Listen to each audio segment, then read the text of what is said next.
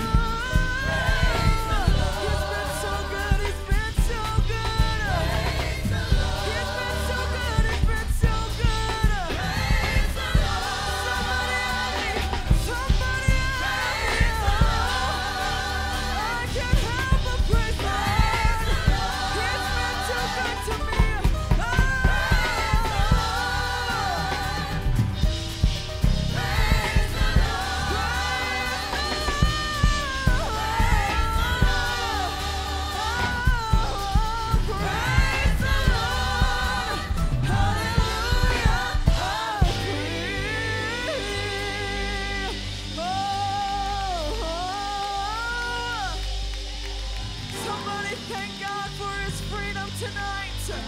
Hallelujah. Oh, freedom has a name. His name is Jesus. Let Jesus fill this room. Come on, let's praise Him. Thank the Lord. Praise the Lord.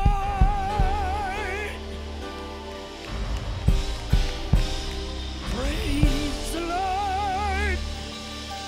Come on, we ought to praise Him. We ought to praise Him. We ought to praise the Lord. Hallelujah. Hallelujah. Hey. Praise God.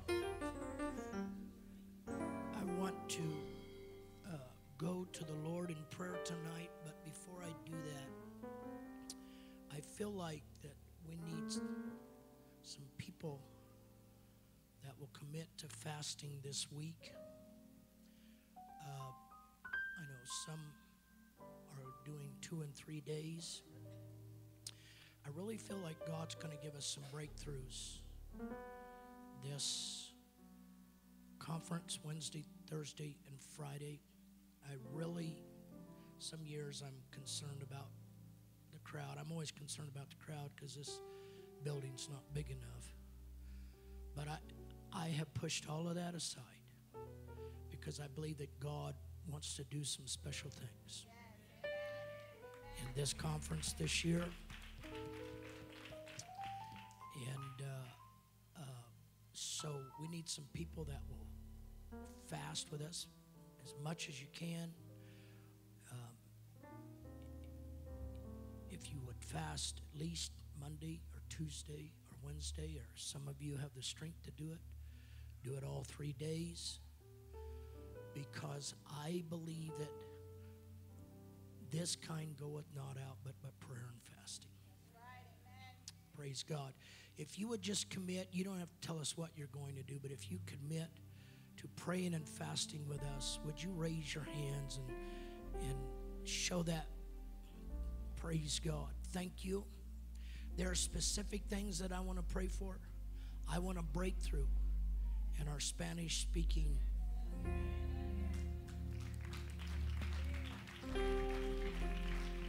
I want a breakthrough. I want to see people getting the Holy Ghost. And I want to see men, our Spanish brothers, receiving the Holy Ghost.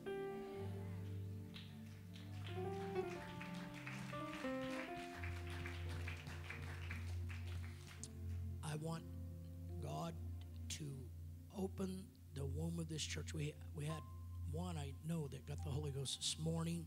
I think we're supposed to baptize one tonight in Jesus' name.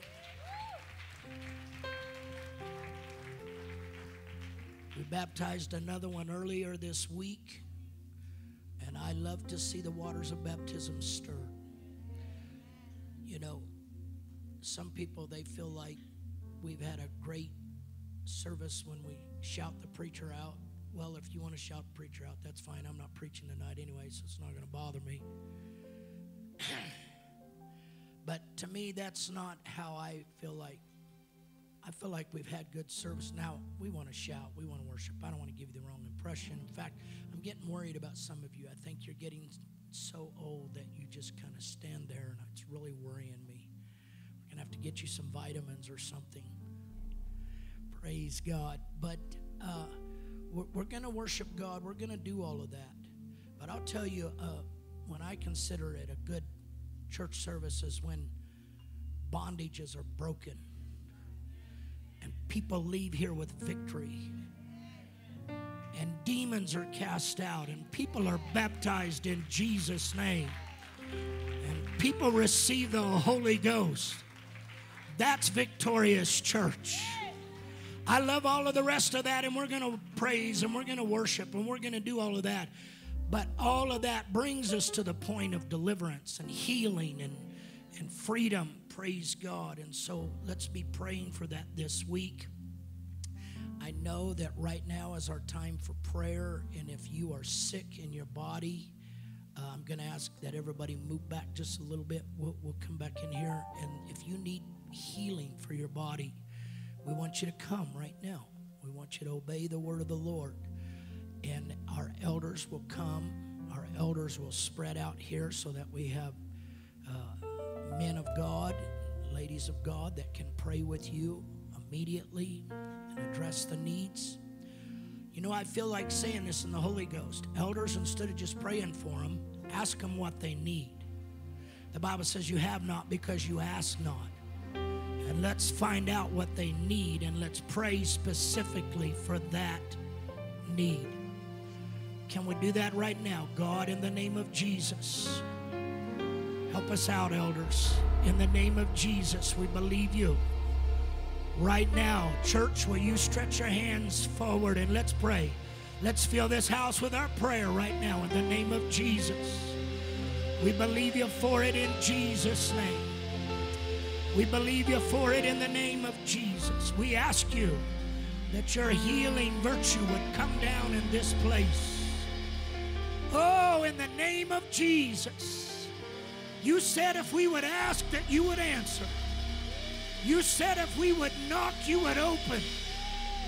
You said in your word that if we would obey your word and call for the elders of the church, that forgiveness would take place and healing would take place. Now we believe you for it. And we put a down payment of praise on it right now. And we thank you because you are God. And you're able to do this. Hallelujah. Hallelujah. Hallelujah. I have two more needs that we need to address. Brother Mockerman is in the hospital. He has blood clots in his lungs. Let's pray that God will heal him. And then I'm asking for Sister Salazar to step forward here. My dear sister lost her mother last week, and she was not even able to attend the funeral of her own mother. And I want God to come and comfort Sister Salazar. I want some ladies that love this sister, that you would come and you would pray with her. And let's ask for the peace and the strength and the comfort of the Holy Ghost to minister to our sister right now. The rest of you, would you raise your hands and let's pray right now for this family. In the name of Jesus, we believe you for it right now, God.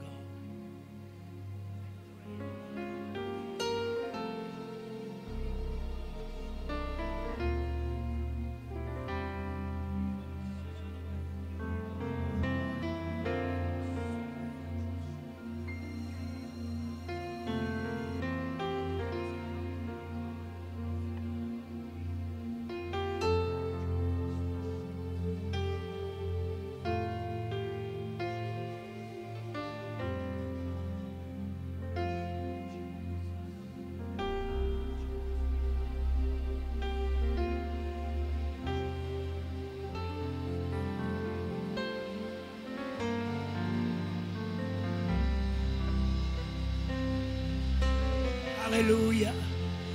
Oh, I feel the presence of the Lord here. There's no one that can comfort like the Holy Ghost can comfort. Can we just lift our hands and worship Him right now?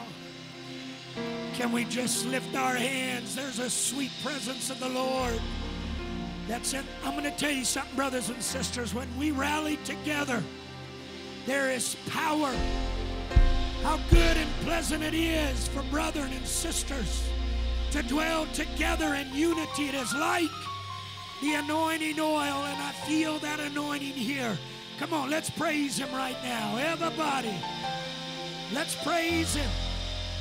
Hallelujah, Jesus. We love you. We adore you, God. We worship you, Jesus. Let's continue to lift His name up tonight. Let's continue to worship Him, Jesus. Jesus.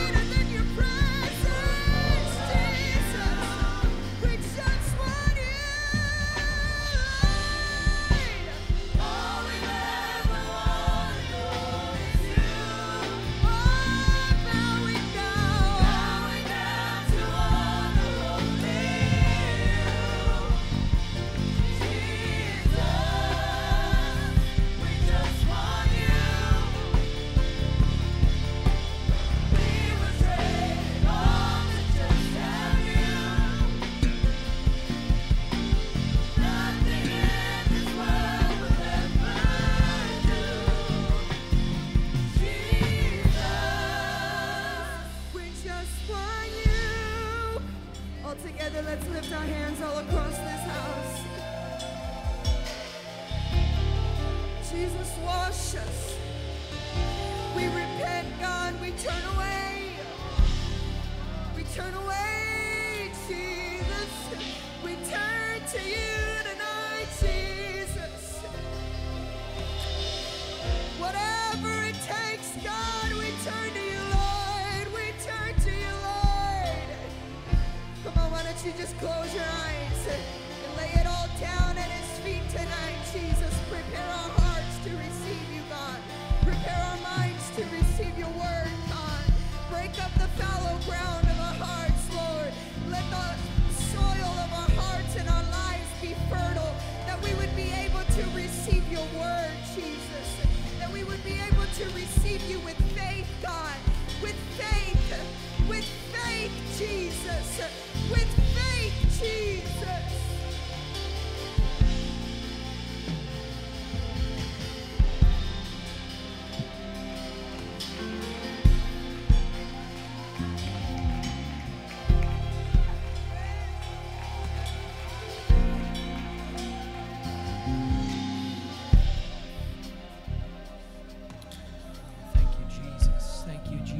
Thank you, Jesus. What a sweet presence of God is in this place. Amen. We have just a few announcements.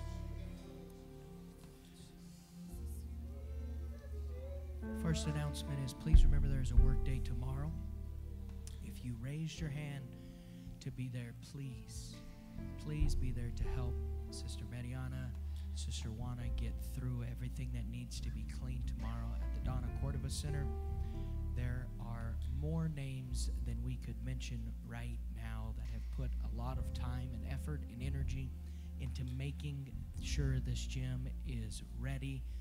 From our hearts, from my heart, thank you so much for every single man and woman, young man, young woman that put in time, that put in energy and labor into the Donna Cordova Center and bringing this back from a train wreck to completely remodeled in just a little over a month. Thank you so much, every single one of you, for doing that. That is where the workday will begin tomorrow. That's where it will be, not begin. That's where it will be. It will be at 11 a.m. So if you raised your hand and committed to be there, please be there for that at 1121 Beaumont Avenue at 11 a.m. tomorrow. Tuesday evening, there is no service here. Church has not been canceled. Church has been extended from one service to 3 evening services. So there will be no church service here Tuesday evening. It will be Wednesday, Thursday, and Friday evening of this week at 7 p.m. Because of passing the torch, that first service will kick off Wednesday evening at 7 p.m. Then there will be a service Thursday morning at 11 a.m. There will be another service Thursday evening at 7 p.m. Following the Thursday evening service, there will be the family afterburner event. I have it from a very top secret and credible source that tickets are selling quickly. Comes from one of the gentlemen who's selling the tickets. There are only 50 tickets left. Now you may say, well, that's plenty of tickets. You'd be surprised how fast 50 tickets will disappear Wednesday night when everybody gets in town and realizes I need to buy those tickets. So there are 50 tickets remaining for that event. If you want to buy them, you can go to cgcpueblo.org, or you can go to the Christian Growth Center app, make your way to the Passing the Torch logo at the top, click on it. In that section, you'll see one of the things you will see, it says Afterburner Event. You can prepay for your ticket and RSVP that way, or Wednesday evening of this week, Thursday morning, and Thursday evening, Thursday evening before the service, you can purchase that ticket there. Now, once the tickets are gone, they're gone. So there's 50 left. It's going to be a wonderful time. That ticket includes a buffet, all-you-can-eat barbecue buffet. It includes putt-putt golf. It includes a game room for the next 30 that purchase theirs. And then once you get there, you can buy into other things. You can get into an escape room for a few extra dollars. I'm not going to stand up here and tell you all of the wonderful things. Just go to the cgcpueblo.org or the app. It'll give you a whole breakdown of everything that's going on. I believe the Lord is trying to get a hold of us right now. Jesus, speak to us. That was him. Okay, Mitch, move on. And then, so Tuesday, no service. Wednesday, Thursday, Fridays, pass the torch. Next Sunday, there is one service at 11 a.m. There will be Sunday school at 9:30, and there will be one service at 11 a.m. You do not want to miss it. Pastor Jeremy Wilbanks will be with us for that service. This has kind of become a tradition, and a tradition that I like. If you have not had a chance to get around Pastor Jeremy Wilbanks, you need to put it on your calendar right now to be in those services and to connect with this great man of God. You would not know it because he is a very humble man, but he is a premier scholar, not just in Pentecost, but in the United States right now. He is putting in the time and the diligence to study the Word of God, and it always shows in his preaching. So, all the announcements out of the way except for one. During passing the torch, Sister Mediana is still looking for some people that can help her clean throughout the conference. I do not know what all she needs, so if you haven't signed up to help, this is not the church conference, this is our conference. This is Christian Growth Center's conference. So make your way to Sister Mediana after the service and just say, hey, Sister Madi, what can I sign up for? How can I help you? It's not going to take that long. It's going to be something like emptying the trash before or after service, or just making sure one of the restrooms is clean. We're not going to ask you to clean the whole church by yourself. Trust me. It's broken down. Sister Madi has put this into a science at this point. So when service is over, touch base with her, sign up, and most importantly, let's do what Bishop already asked us to do. Let's fast and pray and watch God shake this city this week. Amen. Why don't you get out in the aisle? Why don't you find somebody that you haven't talked to yet? Shake their hand, hug their neck. Let's greet each other, welcome each other to Sunday Night Live.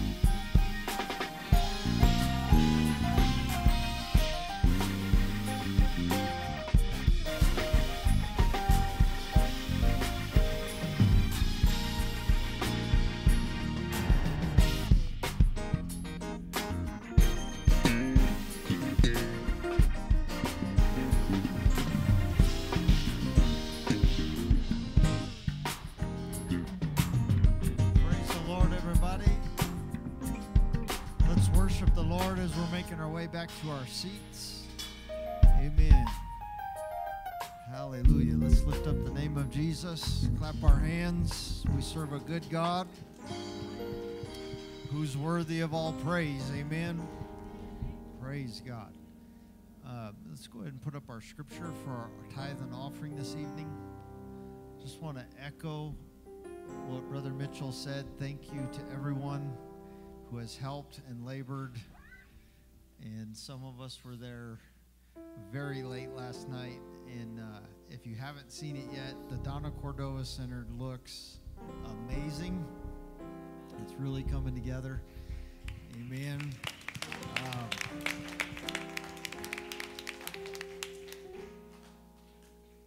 Brother Salazar, Brother James Salas, Brother James Fowler, Brother Reed, and several other gentlemen, Brother Jordan Pound, Brother Bob Scheid. God has really given Christian Growth Center some incredible men. Amen. Incredible men. And thank you all so much. We were coming right down to the wire, but I think we're going to make it in Jesus' name. Let's read together. But the land whither ye go to possess it is a land of hills and valleys, and drinketh water of the rain of heaven. A land which the Lord thy God careth for. The eyes of the Lord thy God are always upon it, from the beginning of the year even unto the end of the year. Amen. Let's bring it cheerfully this evening.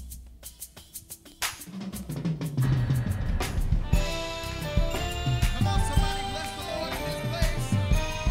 Somebody begin to give him all glory in this place. Anybody come to celebrate the King tonight? Did anybody come to lift him up? Come on, put your hands together with us.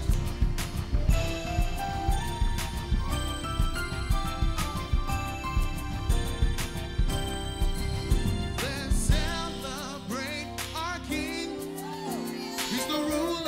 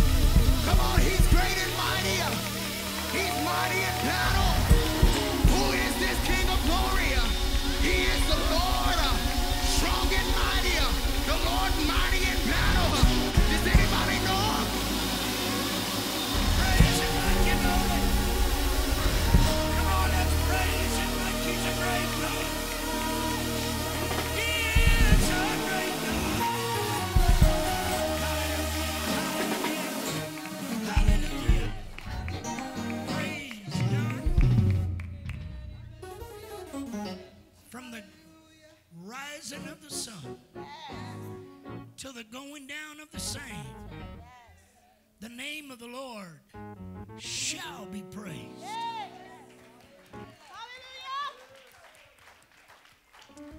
He's a great God. He is a great God. Hallelujah. Well, I'm just feeling a wonderful move of the Holy Ghost here. And I kind of wish now I'd have told you to just get Braybury ready. I like to baptize somebody right in the middle of worship service. Hallelujah. Because I think the angels are rejoicing, but they can't rejoice like we can rejoice. The Bible says the angels look into this. They wonder about this because we have been redeemed. Hallelujah. I'm telling you, this a big deal, brothers and sisters. Hallelujah. Praise God. But I didn't think of it in time. I have not had a donut today. Proud of myself, kind of. The problem is I had 2 yesterday.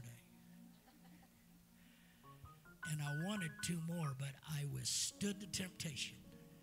Praise God. Hallelujah. I'm so thrilled that God has given us the ministry that He has given us in this church. How many of you thank God for the ministry that He has given us in this church? And all of the ministry, I was talking with somebody today that said they heard Sister Melody's message last Tuesday night and was so blessed by it. And then somebody was talking about double portion. If you don't know what that is, that's a podcast that we put on here out of this church. Brother Mitchell, Brother Jeffrey Elder, who is our pastor in our sister work in Greeley, and then myself and Brother Jordan Pound, who is our able engineer. And we talk about all kinds of stuff. We're starting a whole series on separation tomorrow night because I just love this message of separation. I don't know why people are having a problem with it. It's one of the best things that ever happened to me. I'm going to tell you, when I come out of the world, I was sick of the world. I don't know what in the world people are wanting to go back to what God set me free from. I can't figure it out. I don't want to figure it out. I just want to stay in love with Jesus and His ways. Amen?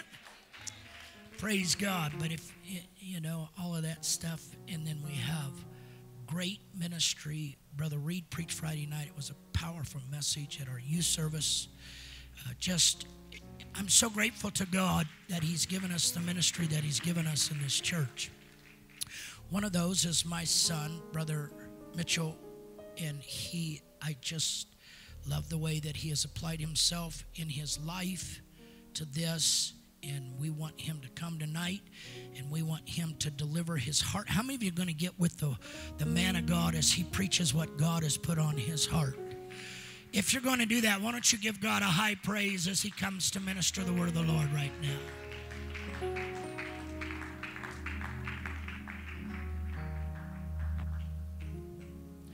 I apologize for this. Brother Amos gave us the information on his son.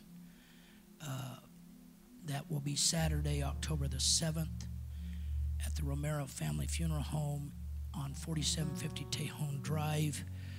The memorial services from 11 till noon. If you want to support Brother Amos in that, please see Brother Amos, and he can tell you where to be in contact on how to get there. How many of you continue to pray for Brother Amos as he goes through this season in his life? And we continue to support you, Brother Amos, and we continue to pray for you. Let's give God a high praise as Brother Mitchell Elder comes to preach the word of the Lord.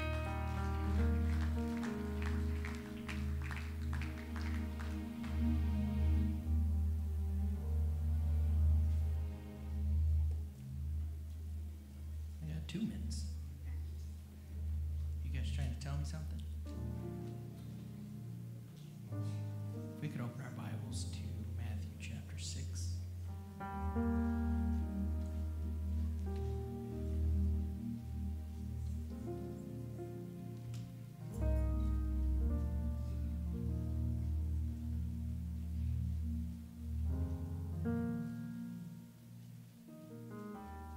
How many of you are thankful to be a part of Christian Growth Center?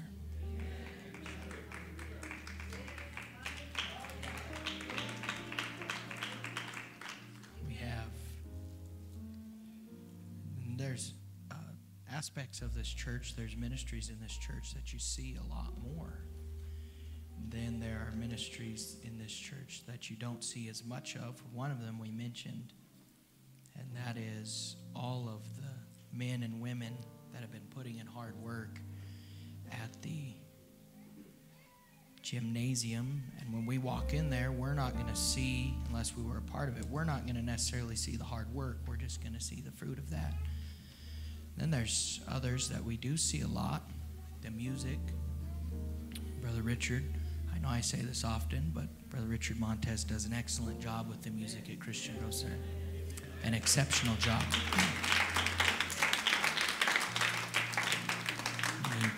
But he doesn't do it alone.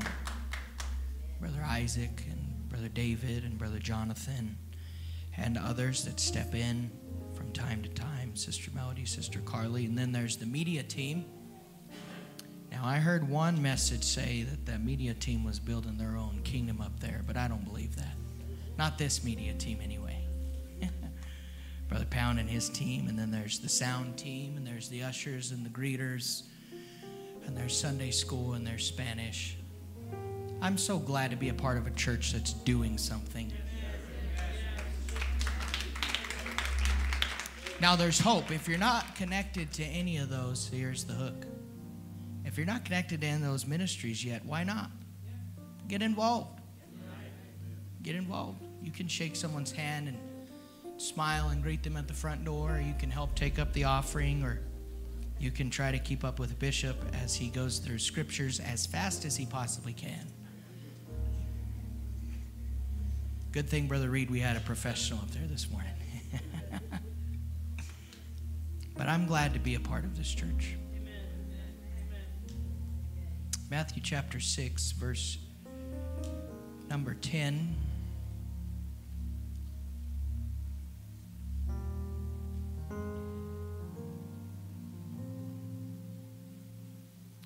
We're not even going to read the full verse, just the first 3 words.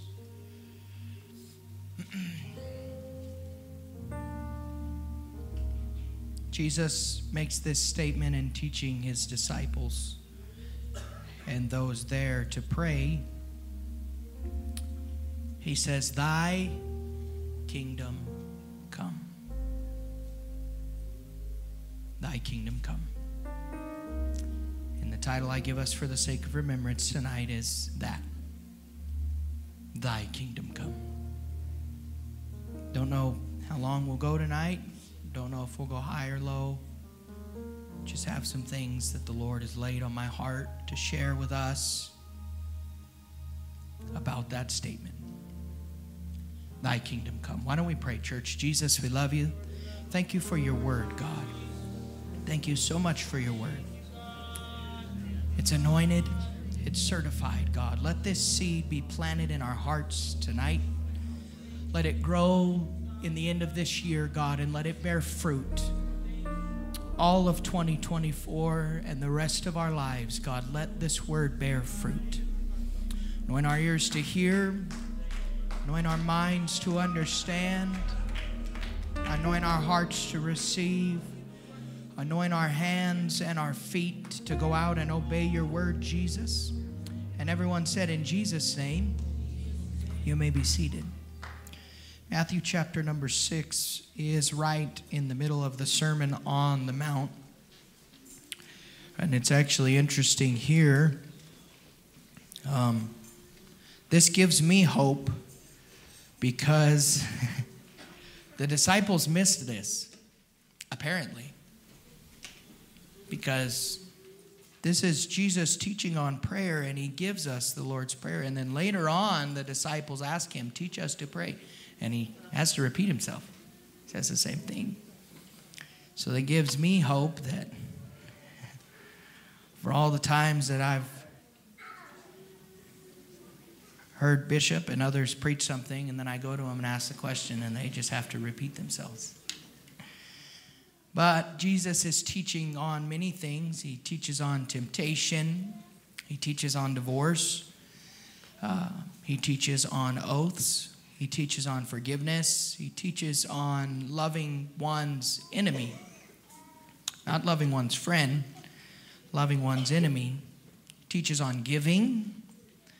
And then he teaches on prayer. He teaches on fasting. And many other things in Matthew 4, 5, 6, and really the whole book, but in his Sermon on the Mount. And in Matthew chapter 6, he, as already stated, he is teaching on prayer. And he gives us what we call the Lord's Prayer. And some people in Christendom as a whole believe that you should literally pray this prayer. Others believe that this is a pattern of prayer.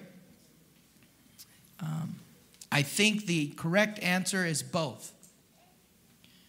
You can literally pray this prayer, but it is also a model of how to pray and how to live our lives. And so our text tonight and the entire focal point of this sermon, Thy Kingdom Come, is actually part 2 of this pattern of prayer. It begins in verse 9, after this manner, therefore, pray ye, Our Father, which art in the original, in the heavens. Our Bible says in heaven. Hallowed be thy name. And I'm not necessarily here to teach or preach, whatever this is, on prayer tonight, but it is worth pointing out since we're already here. And I don't know the next time we'll be here. In the Bible, I was trying to get back to Acts, Brother James, and I got really close. I have the notes on my desk. And I really felt impressed to go this way. And so this is where we're at. But in verse 9, the prayer starts out, Our Father, which art in heaven. So that says a whole lot right there. The first thing it says is He's our Father. He's not your father or my father. He's our Father. So He doesn't play favorites per se once you are born into the kingdom of God. He is our Father. But it also says that we are a family. And we should get along as a family. When a family can't get along, you say that it is dysfunctional. God does not want a dysfunctional church.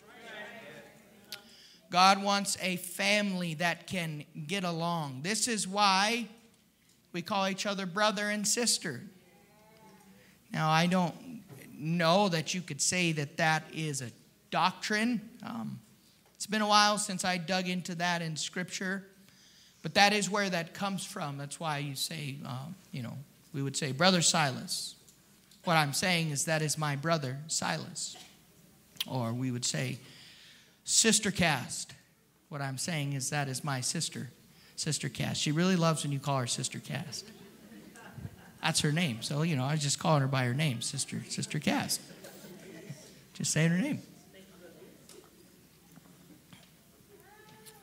It can also be a sign of respect to say, brother so-and-so or sister so-and-so. It's kind of like saying reverend or evangelist instead of, we will have Brother Mark Dross with us. Well, it's a sign of respect. others. Pastor Miles Young. It's seen as disrespectful. It would be, in fact, some of you are going to cringe when I say this. But anybody would cringe if Bishop was preaching and we said, man, Paul, that was good preaching. See, you all cringed. We're a family. And so that is why we call each other brother or sister, but we also do it as a sign of respect. And that needs to stay that way. It's not necessarily that it's a tradition that can't change. It's a tradition that doesn't need to change. To have respect for one another. I don't want to get so close to you. I want to be close to you, but I don't want to get so close to you that I can be disrespectful and not even realize it. So it's brother or sister. And I understand that some people grow up together and you get names of endearment. Like Uncle Fabe. I've always called him Uncle Fabe. Pastor Randy Williams, Uncle Randy. Uncle Mace, Auntie Carla. I don't believe that names of endearment can be disrespectful. But remember, we are a family. Let's show that respect to one another. Our Father, which art in heaven. What does that mean? In the heavens. He's way over the problems that we are facing. He's bigger. He's more powerful than the problems we are facing. One word that I like is immense. God is immense. Immense, there is no boundary on it. He is immense. So our Father who art in heaven, hallowed be thy name. So first we remember we're a family. That He's our Father. And that He's in the heavens. And then we honor Him. Hallowed be thy name. And then where we'll spend the rest of our time, thy kingdom come. Thy kingdom come. This is the purpose of the church in the earth, is to establish the kingdom of God. Now, and if you did not have a chance to hear it, I recommend that you go to Souls Harbor on YouTube and you listen to Evangelist Cody Marks preach, Suck It Up, Buttercup. Listen to the sermon. And he talked about at the beginning of that sermon the kingdom of God. And it's such a vast subject, the kingdom of God. Bishop hinted at this morning when he quoted the verse. It says, the kingdom of God is not meat and drink, but righteousness, peace, and joy in the Holy Ghost. It would not be an understatement to say that our entire Bible is about the kingdom of God. What else would it be about? And that's the purpose of this church, Christian Growth Center. It's not just the purpose of the church. It's the purpose of this church. Thy kingdom come. Now, some churches are there for networking and building your business and building your influence. You know, this is why a lot of people go to the biggest church in the city. It's not so much because God moves in that church. Now, some of the biggest churches in the city, God moves in that church. But some people go to the biggest church they can find for no reason connected to God at all. They just want to meet all the people in there and sell their product to those people. That's not the purpose of the church. That's not thy kingdom come. That's my kingdom come. That's not the purpose of the church. The purpose of the church, it is the inn in the Good Samaritan story. It is so many things in so many parables, but it is the driving force of God's kingdom being established in this dispensation, in this time period, in this earth. Thy kingdom come. And so, one of personally my favorite ways, I don't know if I should say that. I love all forms of preaching.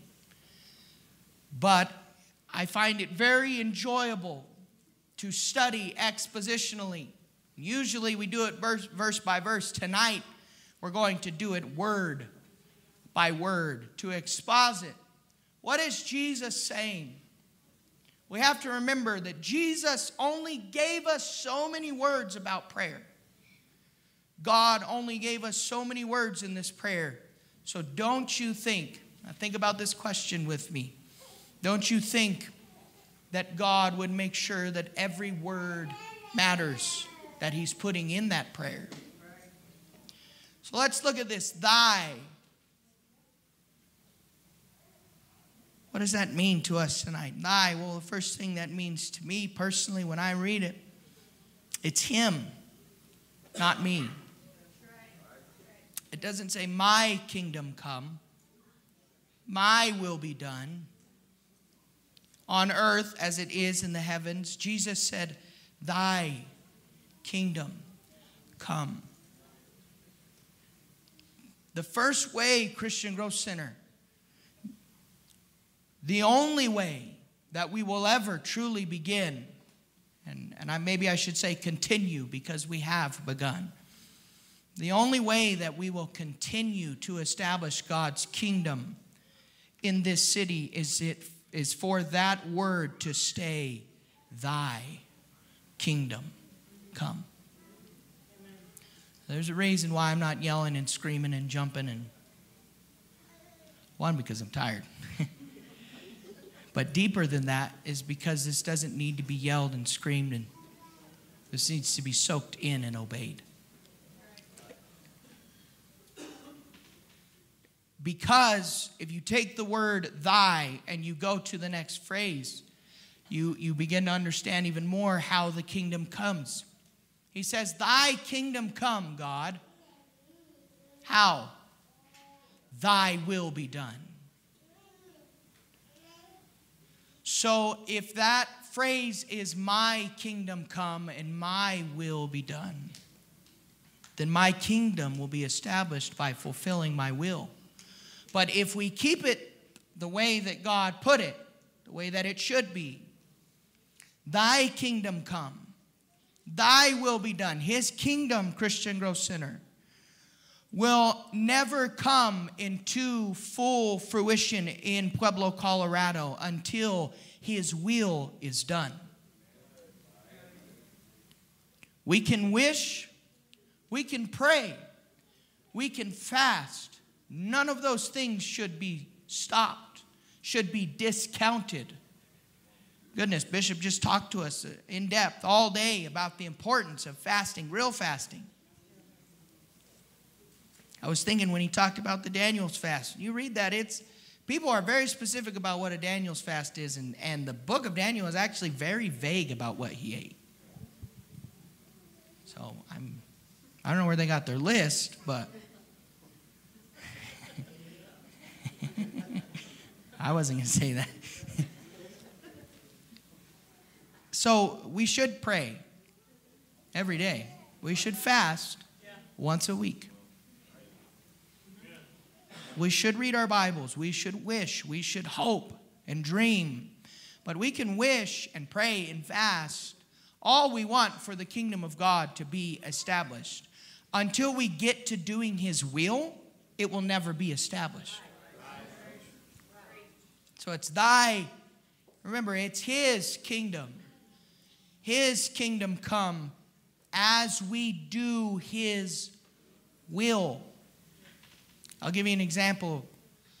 Jesus is praying in the Garden of Gethsemane. And He prays, not my will, but thine be done. And then He goes and He finds the disciples asleep. There's a whole discourse between Jesus and Peter, and He goes back and He prays again. And paraphrasing, He says, if the only way to fulfill your will, your purpose, your desire, if the only way is to bring the kingdom if the only way to bring the kingdom to earth is for me to drink this cup, thy will be done. And we know what he does, young men. He drinks the cup. And he goes to the cross. So you can will all you want. You can will all the good you want in this city, young men.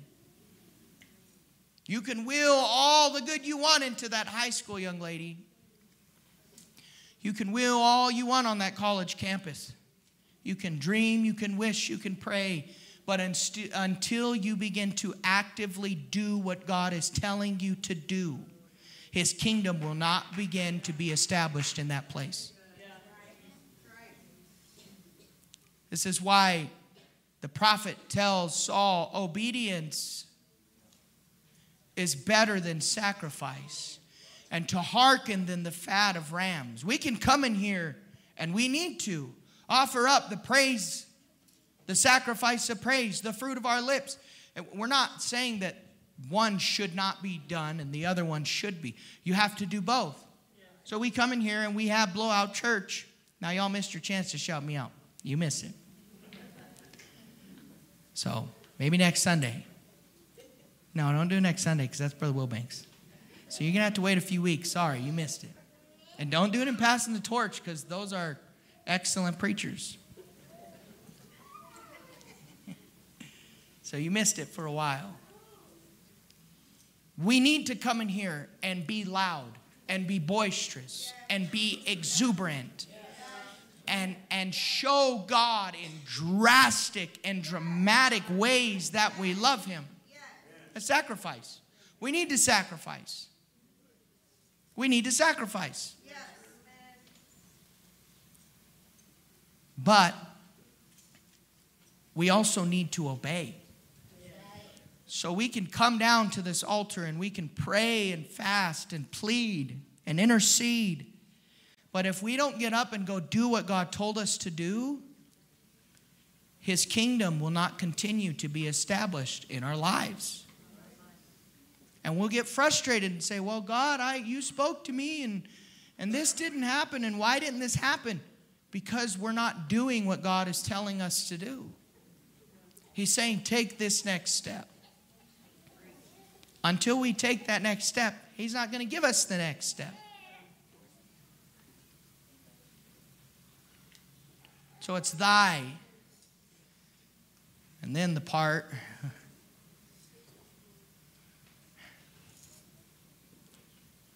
where it gets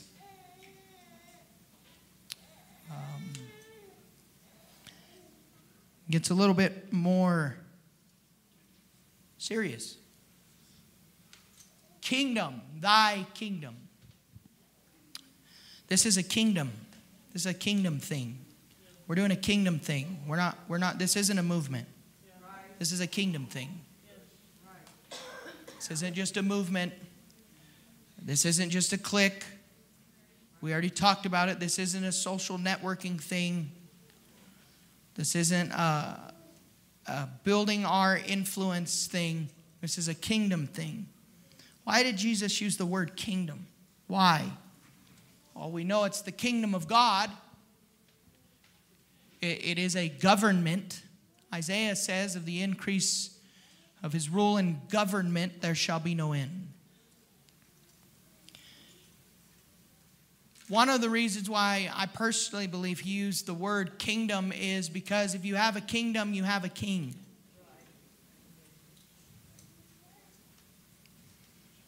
And we don't like too much to think about Jesus as our king. Now, we like to sing about it. Todd Delaney wrote a beautiful song, King of Glory. And that is a beautiful song, and we sing it, and the King of Glory fills the place. And you actually go read that psalm. Who is the King of Glory? It begins to talk about a king, the King of Glory who is strong and mighty and powerful in battle. But to have a kingdom, you have to have a king. And if you have a king, then the king can tell you what to do. That's one of the powers of being a king. The king can tell you what to do. And if you don't do what the king tells you to do, the king has the right to remove you from his kingdom.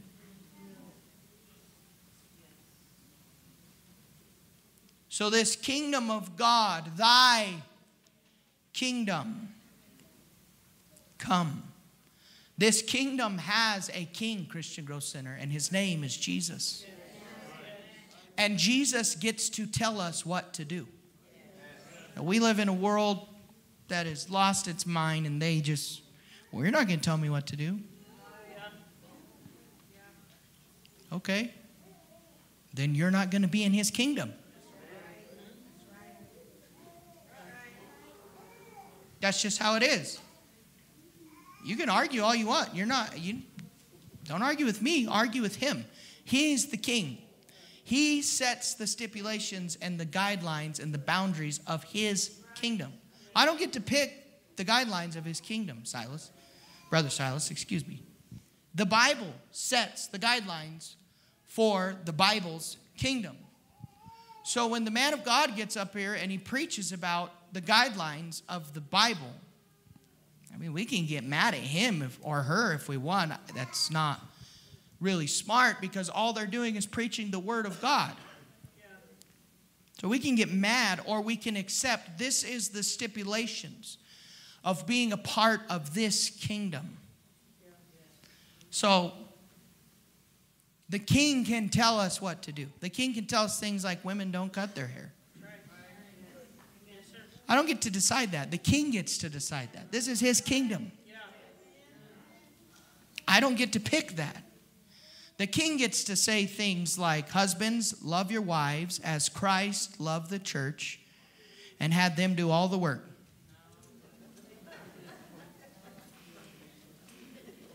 That's not what he said. That's not what the king said. The king said, gentlemen, now this is convicting. This to me seems almost impossible to complete. Husbands, love your wives as Christ loved the church. How much did Christ love the church? And gave himself for it. We always love the part where it says, wives, submit to your husbands. Whoa, yeah, amen. Guys run the aisle. The Hammond organ is turned on. 3 people get the Holy Ghost. And they never get to the next part. Husbands, love your wives. Now, I don't understand all of this. But there's a reason why the Apostle Paul actually gets to this. In fact, in one place he says now, paraphrasing, he says, now, I'm really not even talking about marriage. I'm talking about the mystery of Jesus and the church. So, we are the body. We are also the bride. We are both. We know this because Adam had a bride that was taken from his body, and we are told that they were one flesh. I don't understand how all that connects yet, but that is there for a reason. And so, Jesus can tell us things like that. Why? Because he wants to tell us what to do? No, because he set the boundaries of this kingdom. And we always get stuck there. We always get stuck at, well, the king is telling me what to do. But, watch this. For those that live in the kingdom of God, that have a king, and that king's name is Jesus, because he is the king of that kingdom, if you are a citizen of that kingdom and you are sick, he can also heal you. Why? Because he's your king. We want the healing side, but we don't want the side where he can tell us what to do. I believe there's an old song that said, if he's not Lord of everything, he's not Lord of anything. Bishop talks about a sermon that was preached a long time ago. That's, don't call him Lord or Master if he can't tell you no.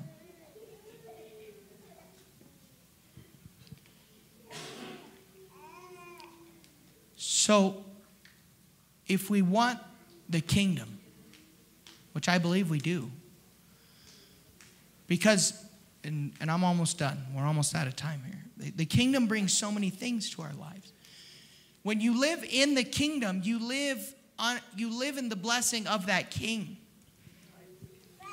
If we want to be the head and not the tail, if we want to be above only and not beneath, if we want to be the lender and not the borrower, we have to live in the kingdom that holds that blessing. And to be in that kingdom, you have to obey that king and his guidelines. So when that king says, "Be ye holy, for I am holy," okay, I'm going to be holy. Why? Because I want to be in that kingdom.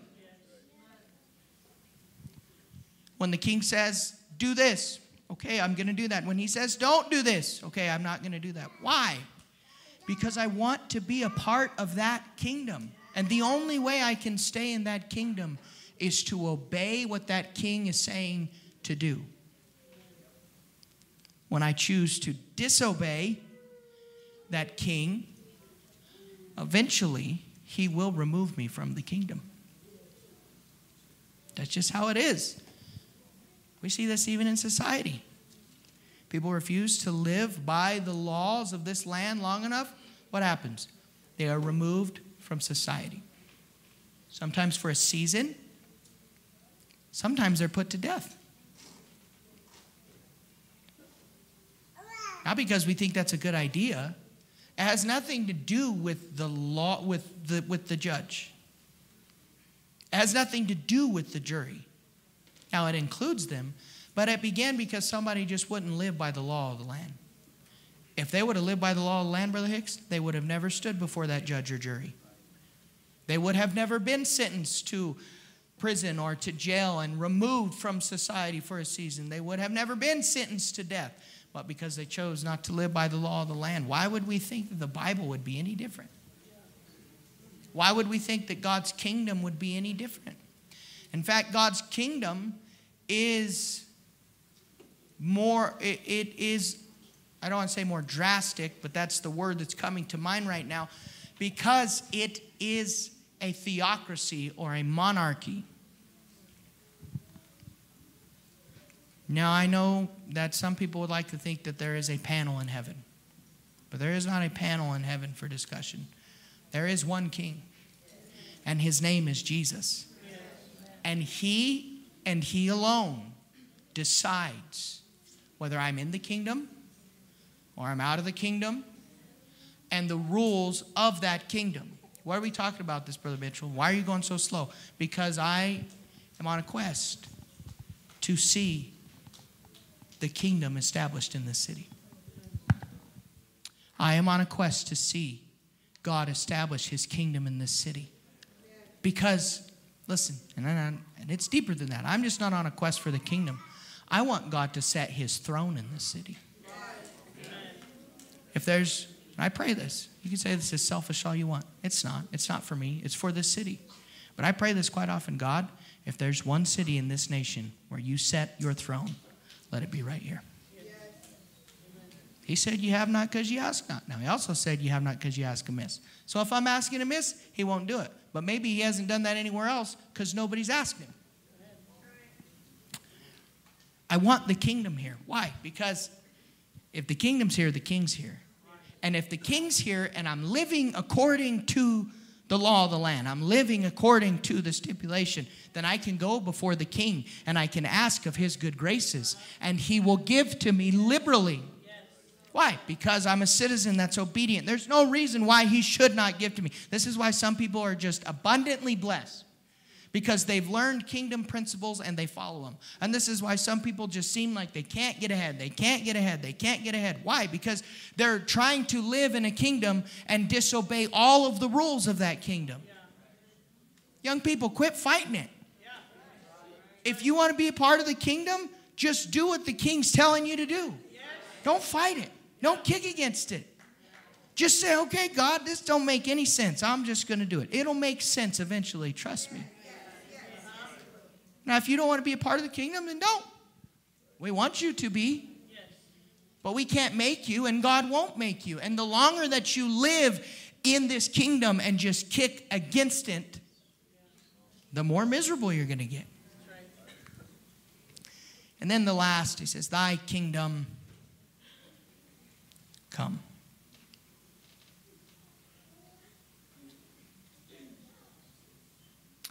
You see Jesus do things in the Bible that only make sense when you understand that he's the king. He goes into the temple and he drives everyone out. That's his temple. He's the king. And he even says it, my house. And they didn't get it. But he said, my house shall be called a house of prayer. But you have made it a den of thieves. Christian Growth Center, we can't get mad at him. When Paul said this, and I didn't put it in my notes. I should have. I believe it's in 2 Corinthians. He said, know ye not that your body is the temple of the Holy Ghost? Ye are not your own. You are bought with a price. So don't get mad at the king when you bring a bunch of junk in your life and then he kicks the door in and starts driving the junk out of your life. It's not your life. It's his life.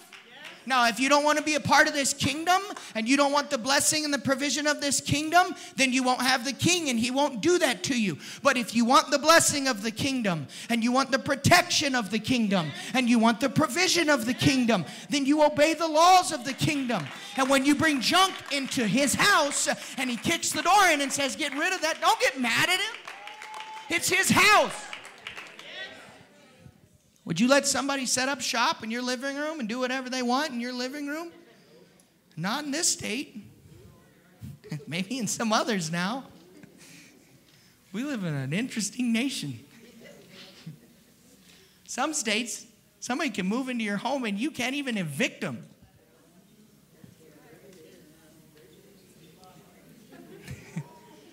Would you let somebody do that to your house? Would you let somebody just set up and do whatever they wanted right in front of your kids, right in front of your wife, right in front of your husband, do whatever they wanted to your pets? No, so why are you doing that to God's house? You are his house. You are the temple of the Holy Ghost. You are not your own. That's why we don't cuss. That's why we don't drink. That's why we don't smoke. That's why we don't go carousing around. That's why we don't live in immoral lifestyles. That's why we don't get tattoos. That's why we don't get tattoos. That's why we live a certain way. That's why we dress a certain way. Why? Now, there's scripture for all of that. I'm not just saying things. But that's why we don't do those things. Yeah. That's right. Because you're not your own. You're the king's. He is your master. He is my master. He gets to tell me what to do. And that's why he could walk into that temple and braid a whip and start driving them out and kicking stuff and making a mess. That was his house. He can do the same in mine.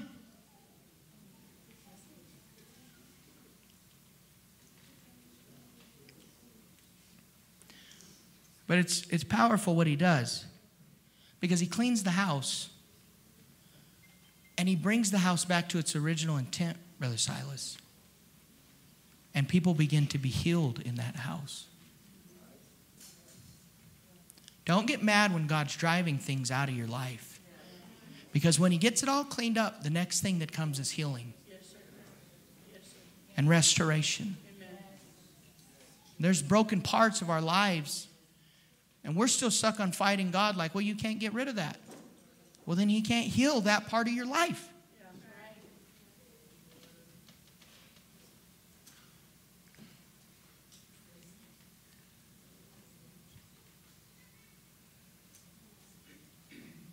You cannot have God as a healer without God as a master. You can't do it. You can't have the kingdom without the king. And then the last part. Thy kingdom come.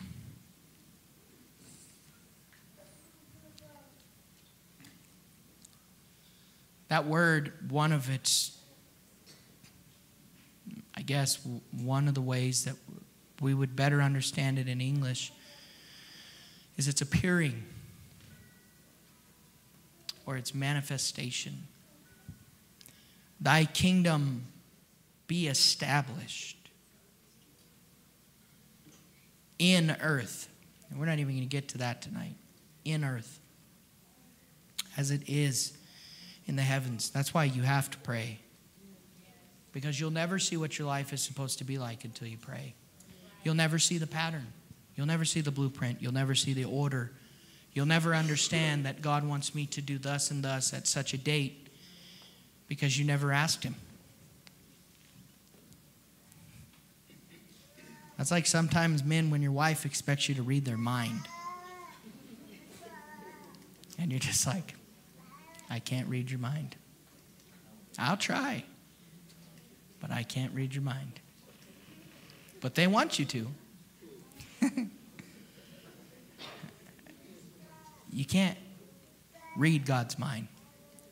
You got to talk to him. You got to talk to him, young men. If you're ever going to know what you're supposed to do past graduation, you got to talk to him. If you're ever going to understand what you're supposed to do in college, young lady, you got to talk to him. Don't just get a degree. That's a waste of money. I'm not telling you not to get a degree, but don't just get a degree. Go talk to God. Go talk to the King and say, okay, King Jesus, what do you want me to do? What would you have me do in this kingdom? And he's going to tell you what he would have you do in the kingdom. And then you go get a degree that will help you do what he needs you to do in the kingdom. Otherwise, you end up with like a chemical engineering degree, and then you'll be doing something that has nothing to do with chemical engineering. Now, if you already got a degree and you're not using it, I don't know, maybe go back and ask him how you can use it. One of the greatest Bible study teachers in all of Pentecost has a chemical engineering degree. And he never used it. But he also wasn't saved when he was getting it. He got saved while he was getting it. But young people, don't just go to college. Don't just talk to, if he's cute, talk to him. But if he's a dummy, drop him. Don't worry about his feelings. He'll get over it. If he's being dumb, tell him. Peace, homie. Same thing, young man. If she's being dumb, listen. There's a million other people in the apostolic world, guys and girls, that you can talk to. If you're a guy and you're talking to a young lady and she's being dumb, don't talk to her. Don't waste your time. Young lady, don't waste your time. There's a better guy out there. So you better be the better guy, young man. Don't get mad at her if she dumps you. Get your act together.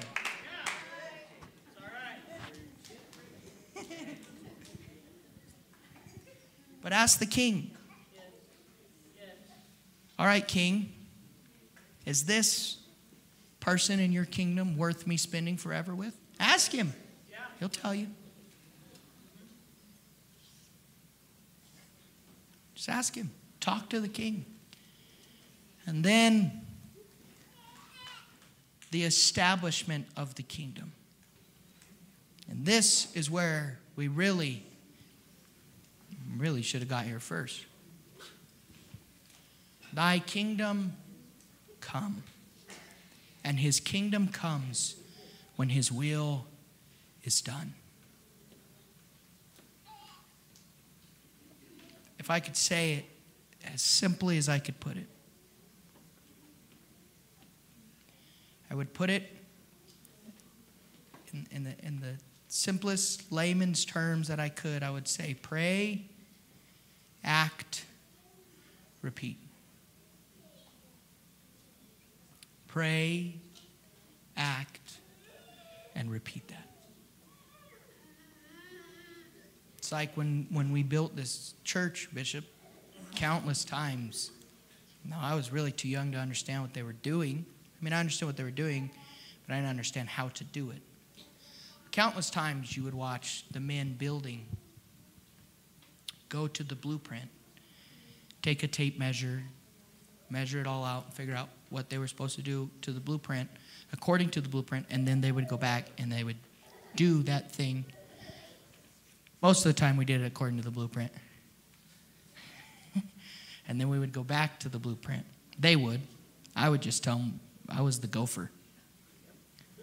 Go for the tape measure, Go for the hammer, go for the saw. That was my job. Go for the pencil. Hold this. But they would go back to the blueprint. That's how we're going to establish the kingdom of God in our lives, church. That's how we're going to do it personally, and that's how we're going to do it corporately. To go to the blueprints, to go to the map, to go to the guide, the Bible, and to open it in prayer and say, okay, God, thy kingdom come. Let it be established. And he's going to say, okay, this part is going to be established when you get up and go do this. Get up and go do that. Even if it's as simple as him telling you, I want you to get up and pray 15 minutes a day. Then do that. And do it until you're doing it to the best of your ability. And then go back. And it's in this ebb and flow of going to God and saying, what do you want me to do? And then doing it. And then going back to God and saying, God, what do you want me to do? And doing it. It's in that, church, that if we begin to do that correctly, every day, not just on Sunday, not just on Tuesday, not just for those of us that come to Monday night, and maybe it'd be a good step to just start coming on Monday night to talk to the King on Monday night. He's here on Monday night. Some of you missed that because you're not here, but he is here on Monday nights. He's here. Come talk to him. But not just Sunday, Monday, Tuesday. Goodness, if you're in Bible quizzing and Bible study with Brother Pound, you get Sunday, Monday, Tuesday, Wednesday, Thursday. Youth service Friday. It's impossible to sin if you keep that schedule. Or really hard. Outreach on Saturday, or music practice, or whatever's going on, work day. But not just at church service, but every day. Every day, God, thy. So, first of all, this isn't mine. I like what you say, Brother Hicks. None of this is mine. This is yours, God. Thy kingdom. So this is a family and this is a kingdom. And because there's a kingdom, there's a king. And there's rules to stay in the kingdom. So thy kingdom come today. Today, God. Thy kingdom come this morning before I do anything else. Thy kingdom be established. If we begin to do that, one, you'll begin to see the king show up more and more because your life will begin to reflect his kingdom more and more. But also you'll begin to see in this city, the kingdom will begin to be established in this city. And the more that the kingdom is established in the city, the more that the king will show up. And the more the king shows up, yeah, there'll be times, Christian Growth Center, that he's going to kick the door in and he's going to say, get rid of this. There'll be times. There's times where Jesus is going to braid a whip. And I think based on our obedience, we can kind of control how many times he does that.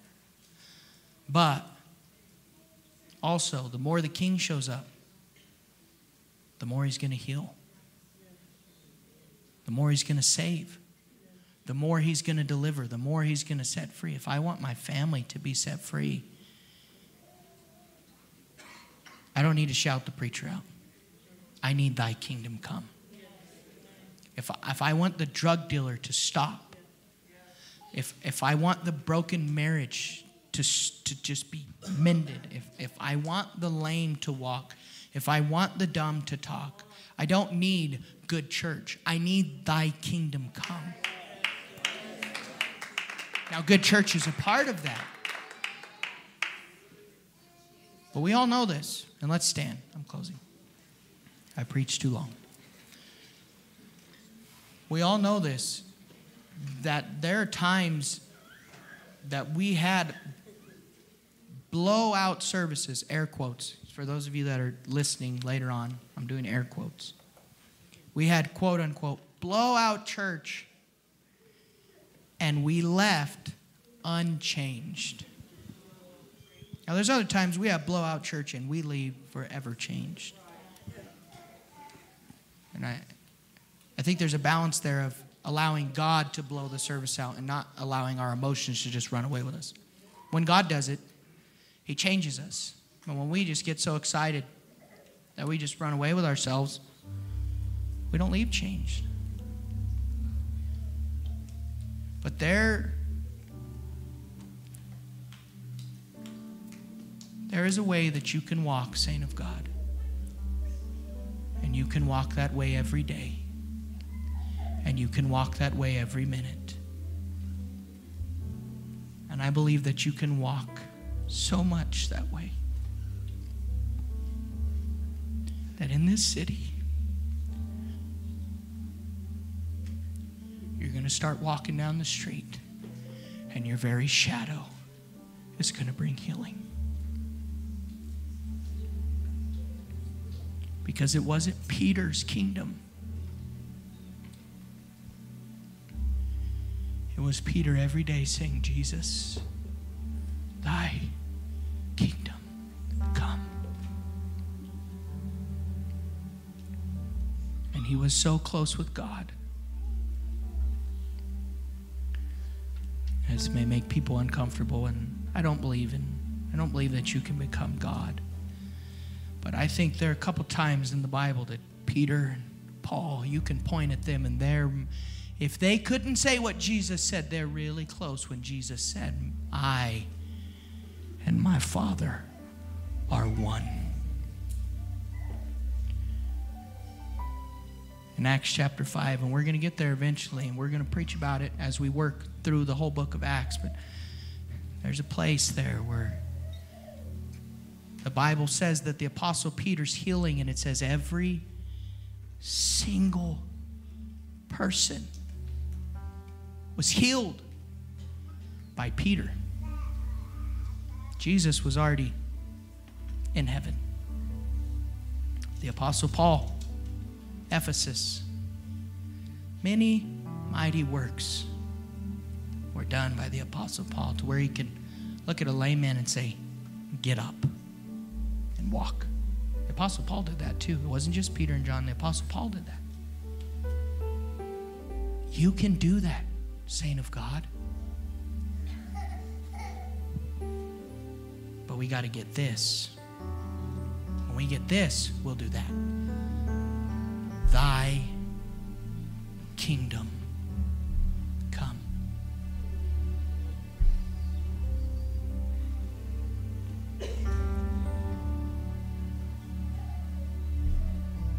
These altars are open tonight if you want to come and talk to the King.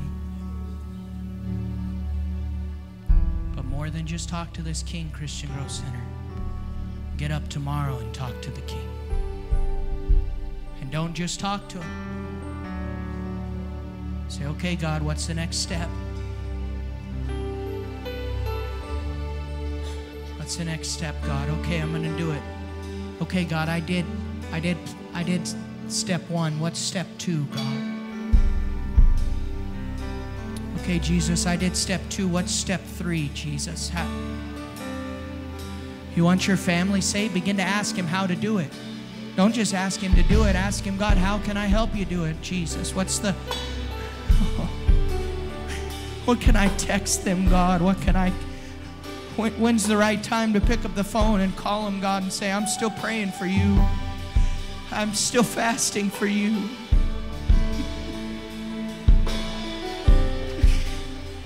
Thy kingdom come, God. Thy kingdom come, God.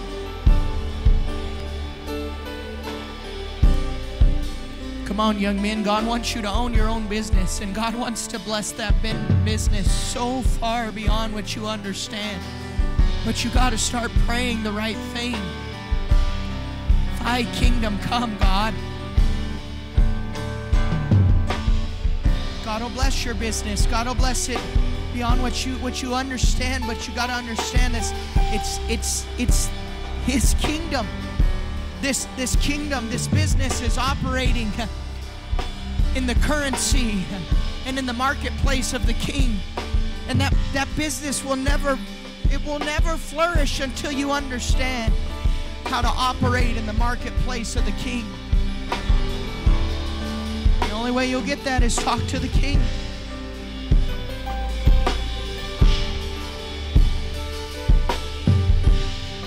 Come on, young lady, you're not going to college just to do it. God, the King put you in that college. The King put you in that college just like he put Moses in the house of Pharaoh to learn from the Pharaoh's instructors and educators and to learn the things that he could only learn in Pharaoh's house. You're in that college class for a reason, young lady. You're in that high school for a reason. The King has you there for a reason. But you got to pray, thy kingdom come, God. Thy kingdom come, God, and thy will be done.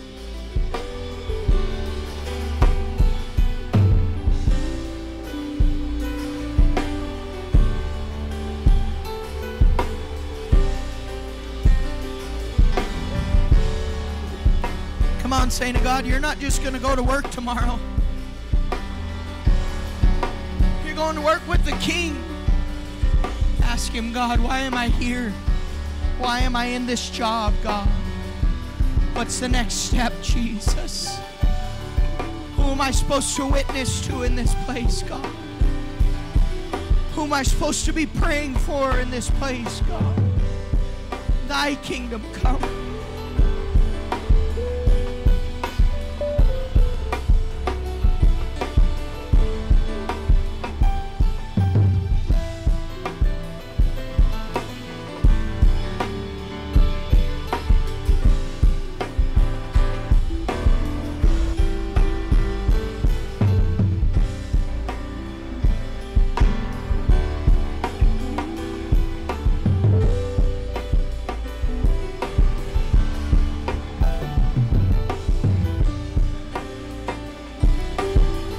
I promise you, church, as we begin to obey the King, the armies of the King will back you up. If you want the protection of the King, talk to him. Obey him, and he'll back you up every step of the way. Thy kingdom come, God. Thy kingdom come, God. Thy kingdom come, Jesus. Establish your kingdom in my mind, God. Thy kingdom come in my home. Thy kingdom come in my family. Thy kingdom come on my job, God. Thy kingdom come in my business. Thy kingdom come in this church, God. Thy kingdom come in this city. Thy kingdom come in our cars, God. Thy kingdom come, God, in everything we do. And everywhere we go and everything we touch, God, thy kingdom come. Every place that we put the sole of our feet, God, thy kingdom come. Every relationship, come on, God's not connecting you with that person just for you to be buddies. He's trying to establish part of the kingdom. But how's he going to do it? You're never going to know until you ask him. On, God connected you with that business. God connected you with that family. God connected you with that influential person in this city because he wants to establish his kingdom. Thy kingdom come. Come on, church, pray. Find the will of God. Do it. And then go back to praying. Pray until you find the will of God. Do it. And then go back to praying.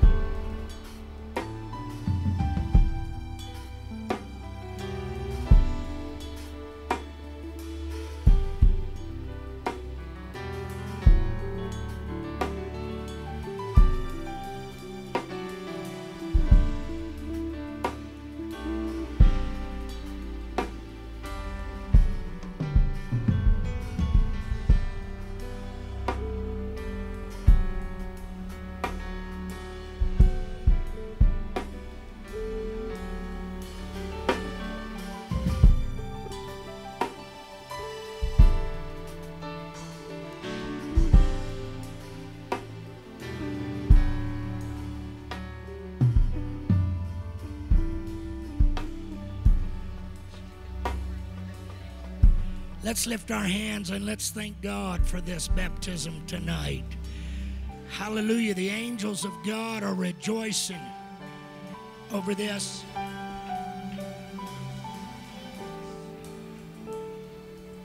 Praise God.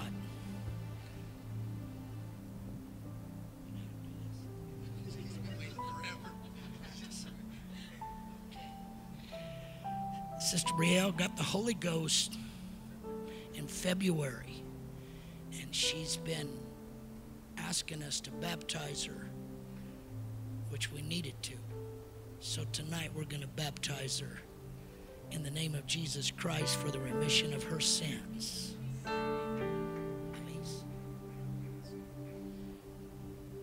Sister Brielle Elise Condor, upon the confession of your faith and your obedience to the voice of God and His Word, I now baptize you in the name of Jesus Christ for the remission of your sins.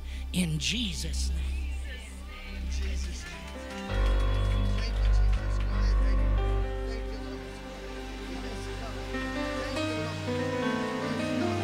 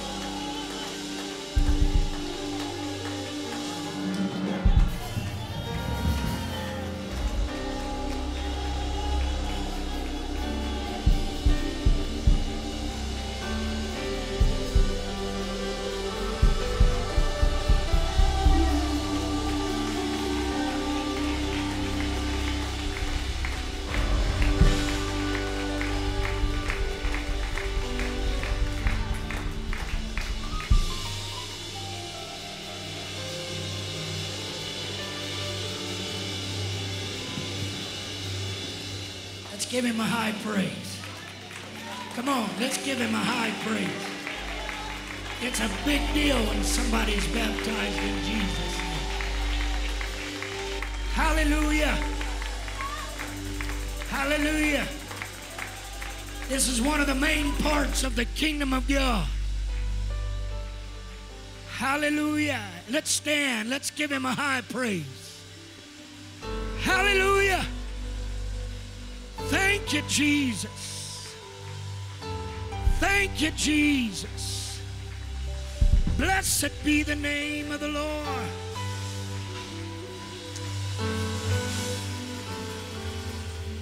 Praise God.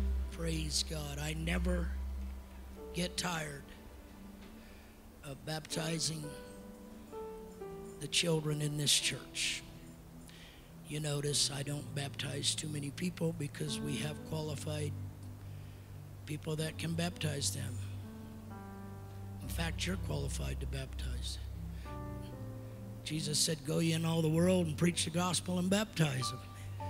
If you're baptized in Jesus' name, filled with the Holy Ghost. Praise God. But there are three things that I love to do. I love to dedicate the babies of this church. And I love to baptize the children of this church. And then I like to marry them to somebody else, not me.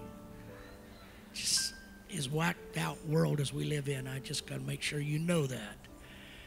Hey, if the word of the Lord spoke to you tonight, why don't you lift your hands and let's thank Him for His kingdom. Come on.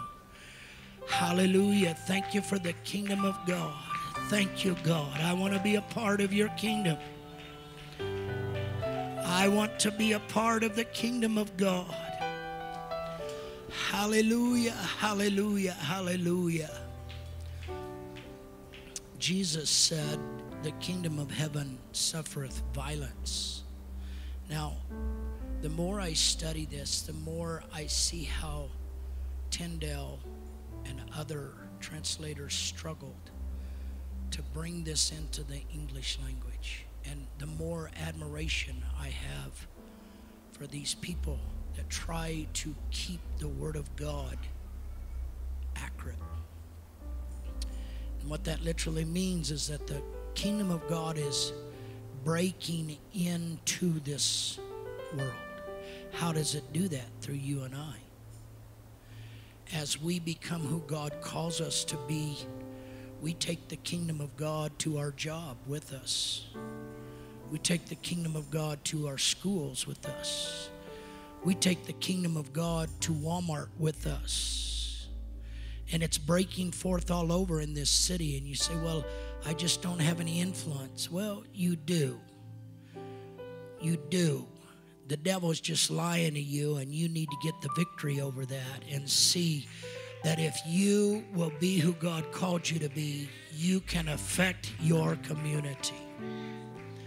Praise God. Praise God. Thank you, Brother Mitchell Elder, for that timely word. Next Sunday is a very special Sunday.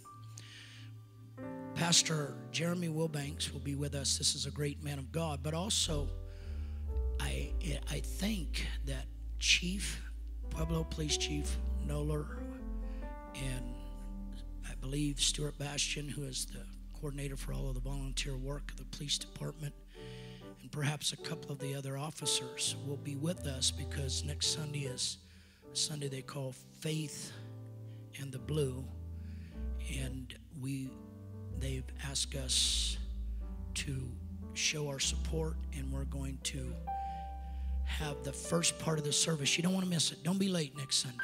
We need you here. Praise God. And we are going to sing a very special song. I'm going to say a few words, and then we're going to pray over the officers that are represented here. We uphold the law.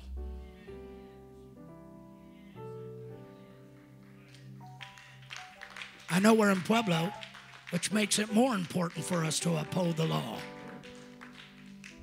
Praise God.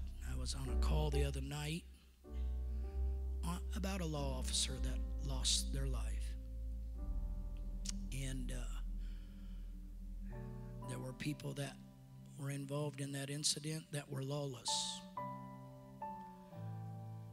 And I don't want to live my life, and I think that's why God gave us a church like this, is to bring people in that used to live that way, and God will straighten their life out, and they don't have to live that way any longer. One of the greatest attributes to a community is a church, because we're in the business of seeing God change lives. Amen?